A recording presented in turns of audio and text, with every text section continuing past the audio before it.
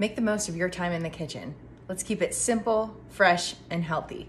Today, I'm doing a cannellini bean salad that is hearty enough to be a perfect light lunch or can pair well with grilled fish or chicken for a perfect dinner. What I'm most excited to share with you today is what I call the Lebanese staple dressing. Garlic, olive oil, lemon juice. It is pure bliss on any salad.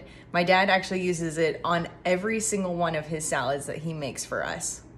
This dressing pulls together all the flavors of the cannellini bean salad, but you'll also be able to use this dressing recipe in any salad moving forward.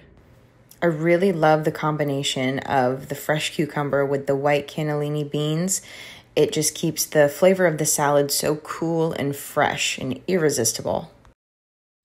Start by seasoning the artichoke pieces and mix with some olive oil to give it that great flavor. Set aside until you've made your dressing and are ready to mix the salad.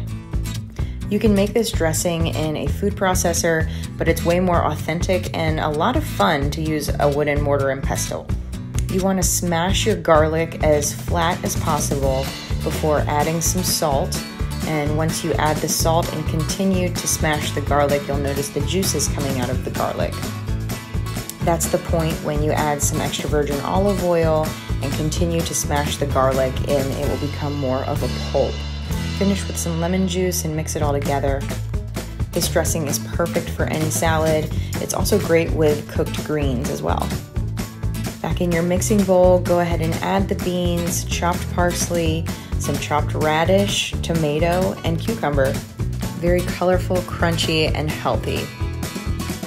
Mix together with that Lebanese dressing, and voila, you have your cannellini bean salad.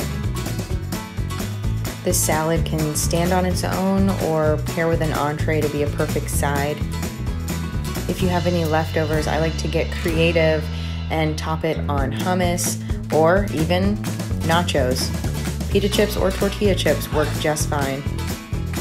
I hope you enjoy this salad and subscribe if you want to see more.